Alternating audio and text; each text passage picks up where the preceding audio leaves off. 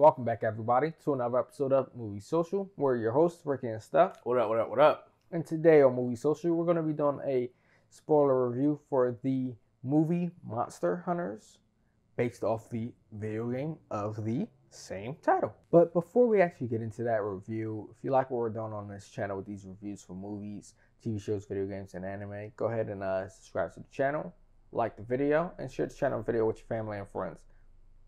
And so Monster Hunters right now is available to rent or purchase.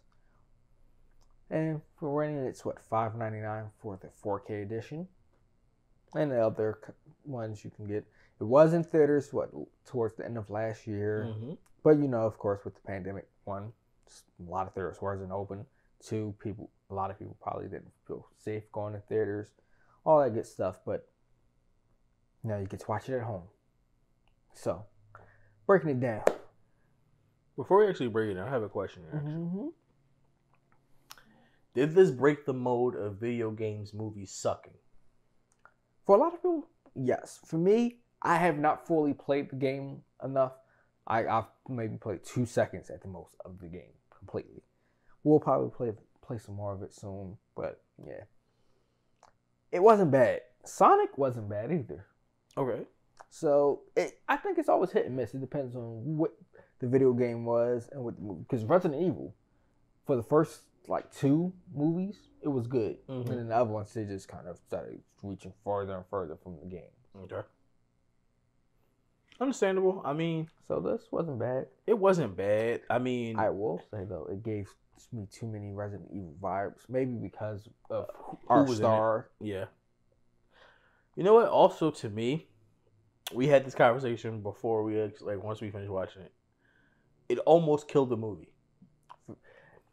Yes, the ending for a moment looked like it was about to be horrible. This movie was about to start going downward. But it redeemed itself. Yes, it did. Because I was about to be like, I really was like, is this how this is going to end? Listen, I'd rather have that at the ending of Game of Thrones than what we got at Game of Thrones with the dragons. Because this dragon fight was phenomenal. No. So that's what I'm saying. So we got the dragon fight at the end, but at that point where Yeah, I know. I'm just saying it was about to go to that bad point, but then it definitely redeemed itself. Dragons. It definitely redeemed itself Draconis. because the movie was good. You know what I would have liked a little bit better? I would have liked T.I. not to have been in this to begin with. I'm not going to talk about that. What I would have liked is if her team, because when we read the synopsis, it sounded like her team, they were going to be like a team thing, you know? Well, it became a team, all right. Just not her team. Exactly. And the thing is, you seen that team at the, it was only in a movie, 3 to 5 minutes? Yeah, I thought the movie was going to be over 10 minutes in, honestly. Yeah, it definitely did feel that way. It definitely felt like the movie was about to be over. And I mean, for some people that don't like spiders, that beginning might be rough for you, especially for T.I.'s part. Bruh, listen. Everybody who's watched this channel knows that I have arachnophobia. I'm not even going to sit here and lie. Yeah. So I'm going to just give it to you and just let you know how it is. So he got bit by a spider or by one of these creatures that were spider-like. And he was like, my chest is hurting and I can't feel one of my arms. So they just were trying to hurry up and rescue him, right? And then out of nowhere, his shirt, somehow his shirt got removed or he pulled the shirt up and it was these pus pockets. And the pus pockets started to bust. And spiders started to come out the pus pockets. As somebody who doesn't like spiders, you can only imagine my face during that time. That was absolutely disgusting. Sadly, though, the whole team, but the captain, just dies at that point because they survived the first initial attack and then die from the spider attack. 2 people get killed from the rip. I'm talking about most of the team Yeah. survived the initial attack. Yes. But the initial attack, they were stupid. They had an RPG and didn't try to fire until the end and get attacked. That part I did not like. Like, come on. You're supposed to be military trained. I understand you're facing something you've never seen before, but you wait till the last second to try and use a RPG.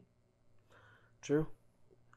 This definitely had what other movies this kind of remind you of? Yeah. Pacific Rim. Yeah, Think with the creatures definitely felt like Pacific Rim.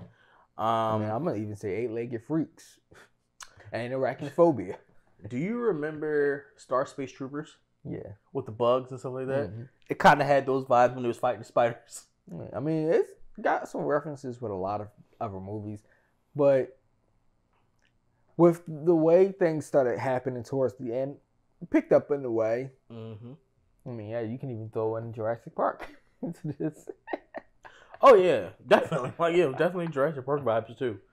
But I got a feeling there should be a sequel coming out. With the way they ended it, yes. Now, there you go.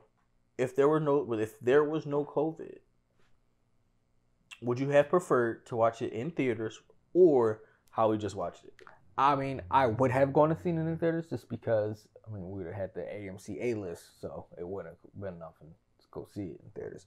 But watching it in theaters, who knows? I probably wouldn't have liked it as much. But then again, I might have liked it a little more because, you know, when you watch it in theaters, you get this certain experience, especially with that, so with the sound surrounding you in that way, that only in theaters you can get unless you're spending $25,000 on the entertainment system, which I don't have that here. I mean, hey, listen to me. I would have just preferred to watch it the way we just watched it. I probably feel the same way about it. I mean, granted, you definitely get that, like, when the monsters are, like, doing their little yell and making the noise. You definitely get more of that. But it was okay. I mean, it wasn't the best. It could have been better. Mm-hmm.